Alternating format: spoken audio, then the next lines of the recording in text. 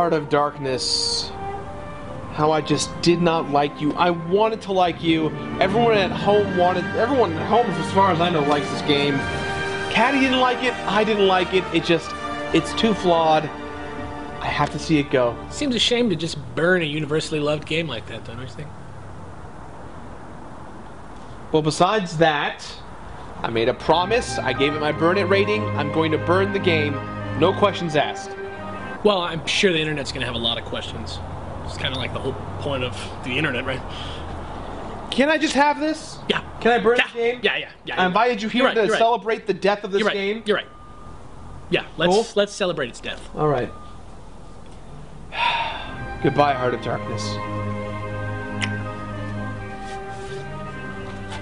Shouldn't put your lips on that.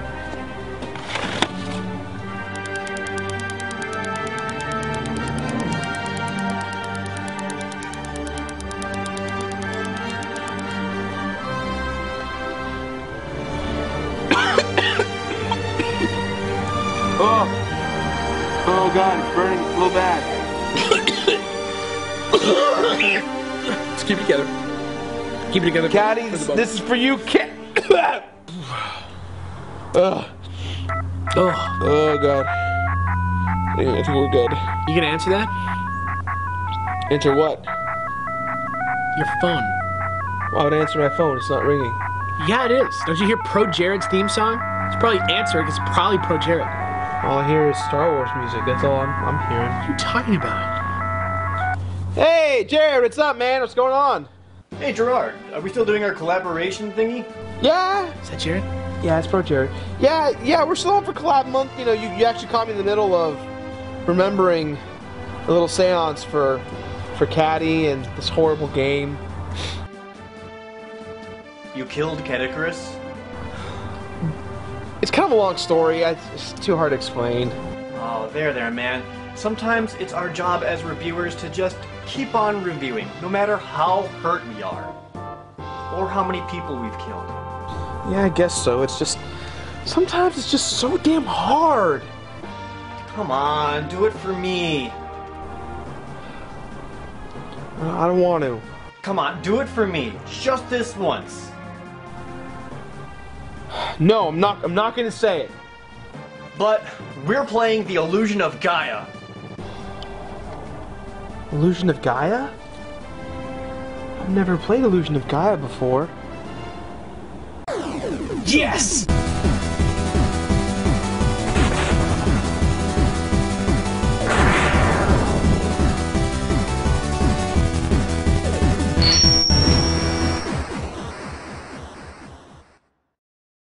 The Illusion of Gaia, the lion, the wardrobe, and the witch.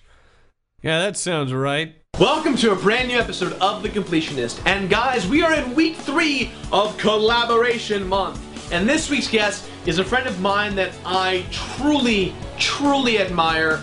I never told him this, but I was a huge fan of all of his writing articles on screwattack.com. I'm so thrilled that he is into the YouTube universe of making content, and honestly, he's been one of the coolest friends I've had in recent years. Guys, welcome to the show, ProJared.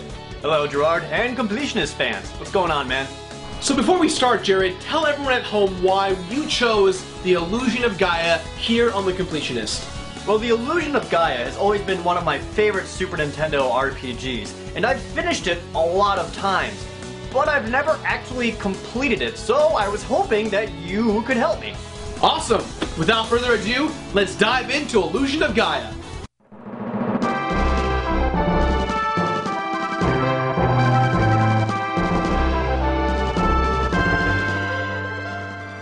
Illusion of Gaia, which in Australia and England is more commonly known as Illusion of Time. This game, being developed by Quintet, was released in 1994, the same year as many other instant classics. What was really awesome about my experience with this is that as a kid, I didn't know anything about the game. I just saw commercials for it and thought it looked like The Legend of Zelda. So my parents got me it for Christmas, and I'm really glad they did. but Batman and proficient at playing video games Jared, the third knight of the dungeon in which he masters. Yeah, close enough. What does the title mean? It sounds so mysterious. Oh, is it like a Scooby-Doo cartoon? Scooby-Doo and the Illusion of Gaia. Where's the nuts? Okay, now wait just a sec. You know what? I actually don't know what the title means. I've never played the game, so I wouldn't know. And why did they change it to time in other countries? I don't know, I just asked the question. That's a legitimately good question. Oh, shoot. I done goofed.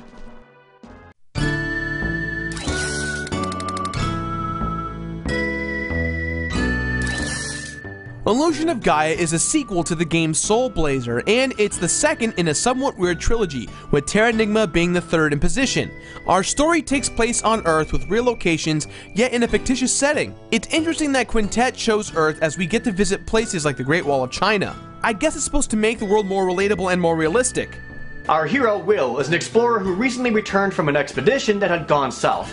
His father, a famed explorer, was on the mission with him. Unfortunately, when Will returned home, he was the sole survivor and he doesn't remember a thing. All he knows was that he went to find the Tower of Babel and he found a flute while on his quest, but that's it. This one time, at Explorer's Camp, I found a flute, and then everyone died. The game starts off a bit slow for my taste, but the characters that we meet on our journey are fun and full of life.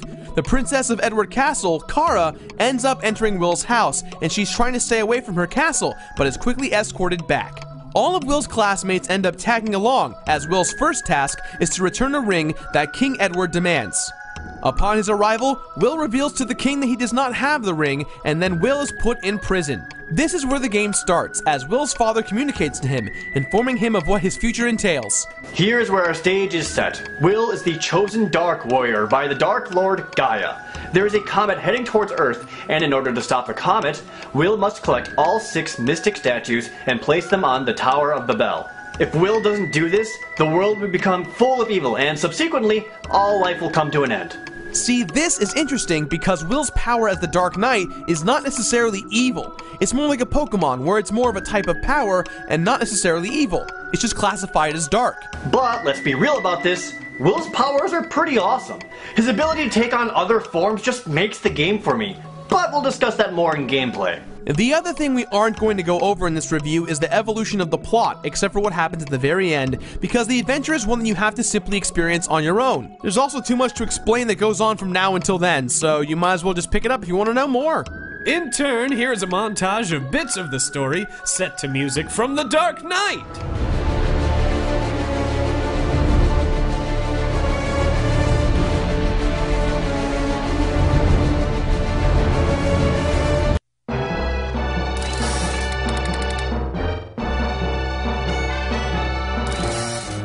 Oh boy, did the developer reuse assets for this game. In fact, Quintet is the kind of company that went on to use many of the same assets in other games as well.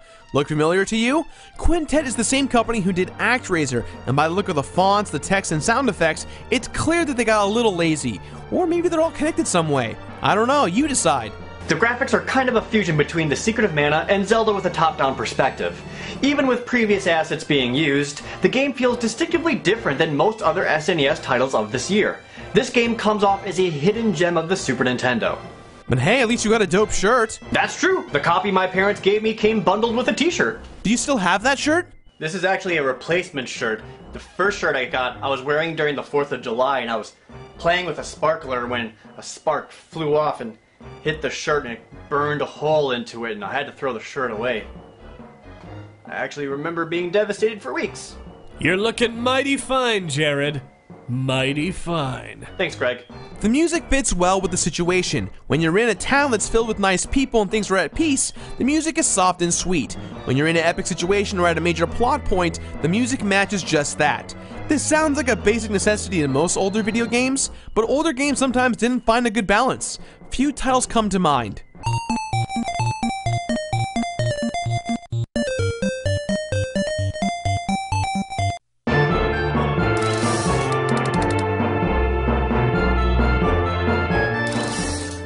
The Illusion of Gaia is kind of like a hybrid hack-and-slash RPG.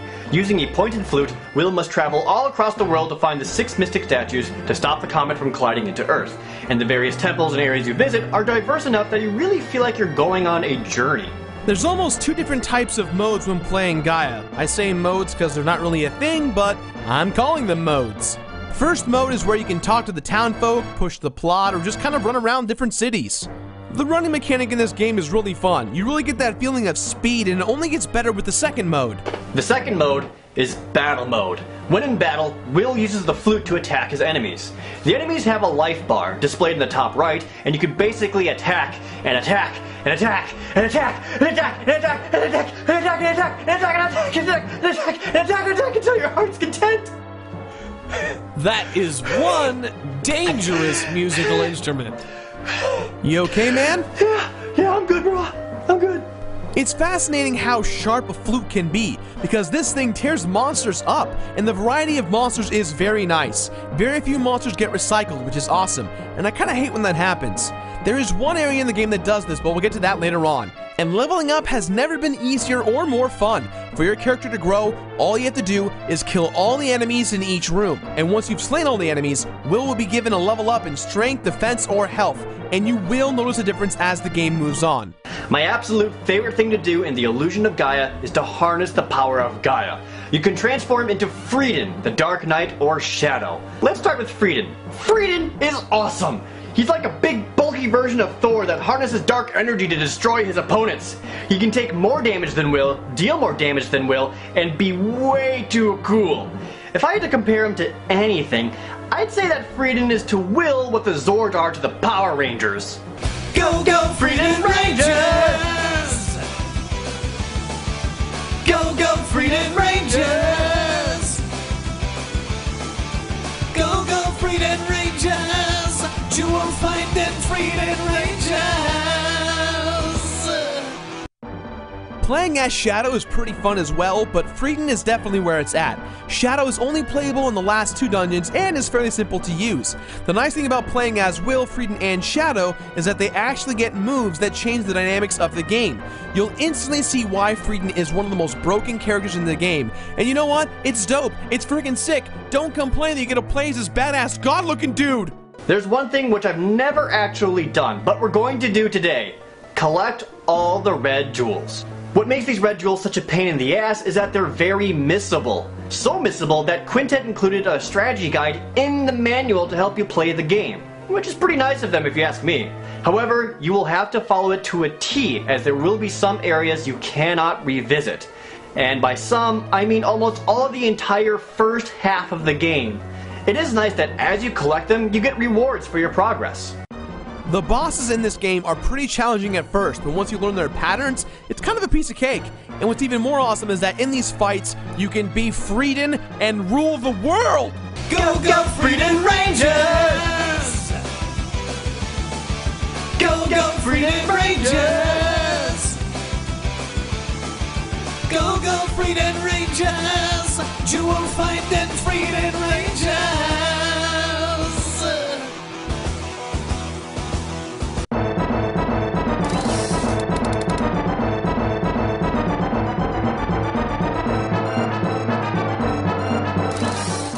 So you made it past all the different historical areas, learned a lot of great skills, collected all the red jewels. Now it's time to head to the Tower of Babel. Diving into this section, we deal with the boss gauntlet that actually I don't mind. Fighting bosses again are alright as long as we've learned a lot of skills and upgrades within the progress. None of these again are too difficult, and in the first half of fighting these, you can get full life and save in between. There's a moment of realization in which Kara realizes that she's the Light Knight during the final climactic moments of the game. With her powers combined with Will's, it's up to you guys to stop the comet. The Wonder Twins? What's really sad is in the moments to follow, Will and Kara realize that... No, don't spoil it! Could you not spoil the ending just this once? It's such a heartfelt ending, but it only really works if you've seen the whole game. Alright. We're such a tease this week. Show's over! Nah, it wouldn't be an episode of The Completionist without addressing the...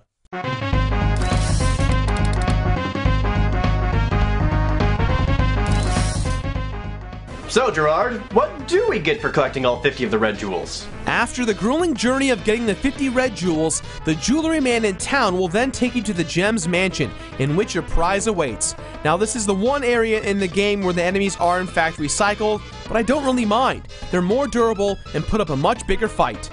Now, the real question is, what is the prize? Well, it's not really a prize as it is a surprise. A boss fight from an old friend from Soul Blazer. Blazer, the main character in the first game Soul Blazer, defeated a boss named Solid Arm, and that's the thing that's right in front of us right now. When he was defeated, Solid Arm's life force was then split into red jewels. Through the manipulation of the labor trade, Solid Arm was able to restore his life force. And you know what? You're kind of the sole reason as to why he's back. Good job, dude. Oh, Jesus! This guy looks really tough! How do you even kill him? This is the hardest boss in the game. There's tons of easy speedrunning strats online to take him down, but I wouldn't blame anyone for just kind of taking their time with this one. Solid Arm is the real deal, and after you beat Solid Arm, you get transported back to the Tower of Babel, and you get nothing but bragging rights for killing him. That doesn't seem like it's worth the struggle to me. Same here. Look, I'm all about the collectathon. I don't mind collecting everything in the game in order to get something for a completionist's sake, but here's the problem. Collecting everything for a boss that doesn't give you anything, especially when the items are incredibly missable, just makes completing the game not worth that extra effort, unfortunately. Come on, those bragging rights are totally worth it. If you're a kid who beat it in the 90s.